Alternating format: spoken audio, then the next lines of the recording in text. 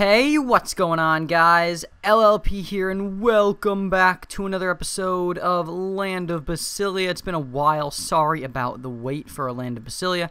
I've just been really busy in gold guilds, and the funny orange apple video I put out yesterday has been enough to fill it because school was pretty busy this week.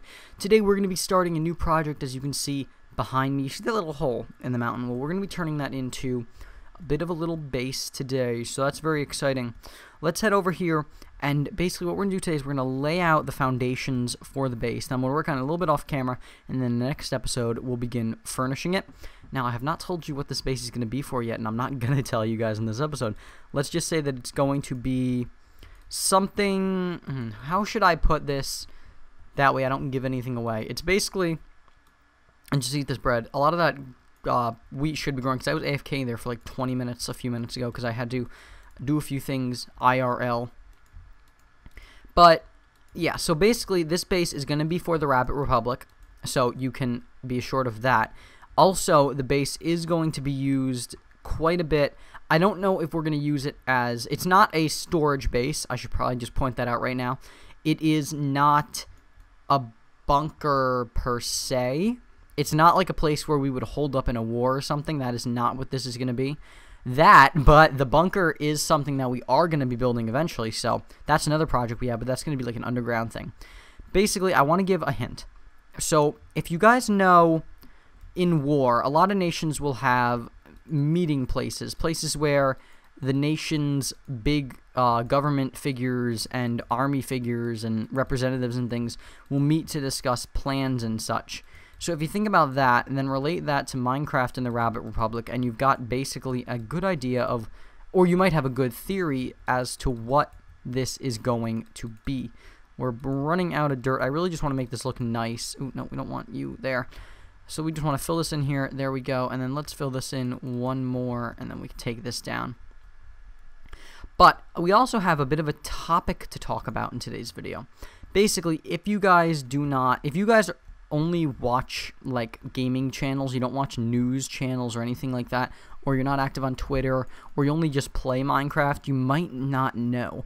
But the Wall Street Journal published a study basically saying that apparently Microsoft is in talks with Mojang. Microsoft is in serious conversation to buy Mojang, which is the company that makes Minecraft, for over $2 billion. Now, $2 billion is a lot of money. Now, I have mixed opinions on this. Basically because if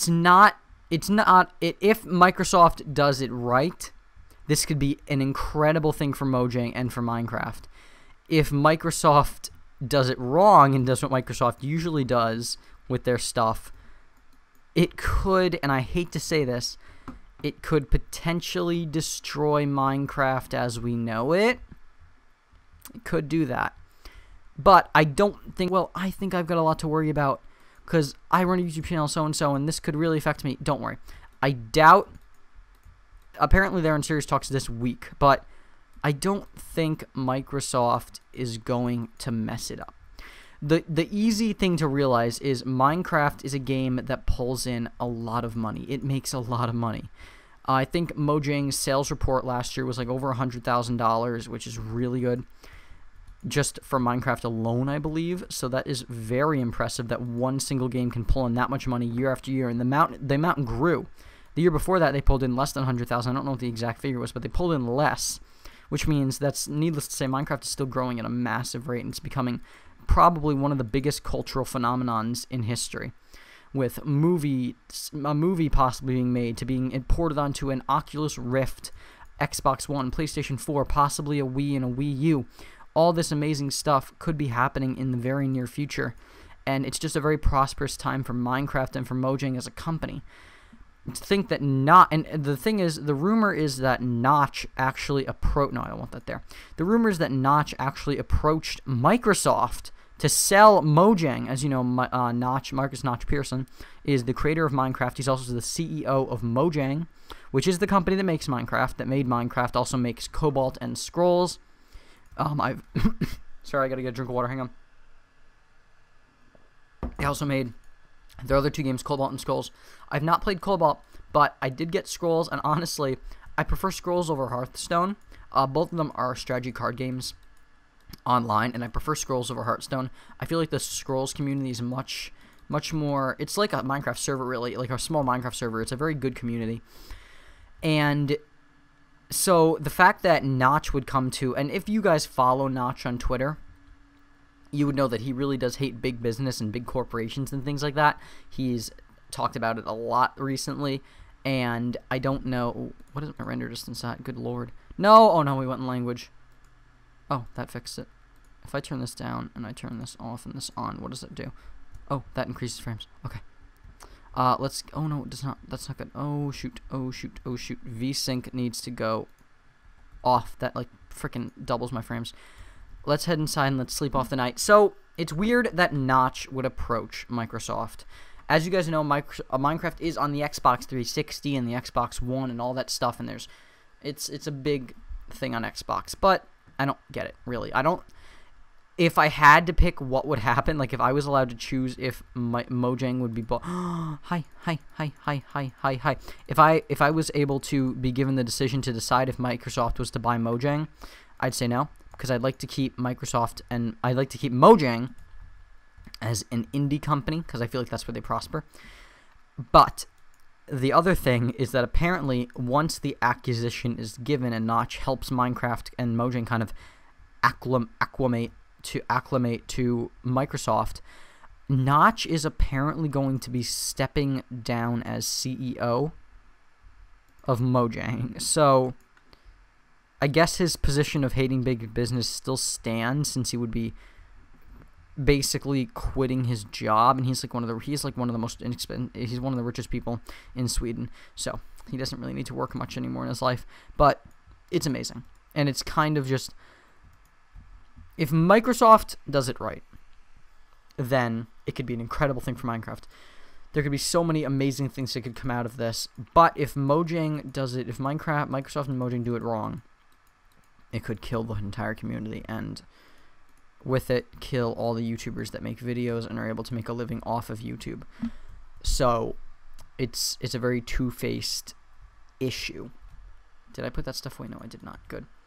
It's a very two-faced issue that, okay, so I wanted to, for the people that actually watch all my videos fully, I wanted to voice a question to you guys.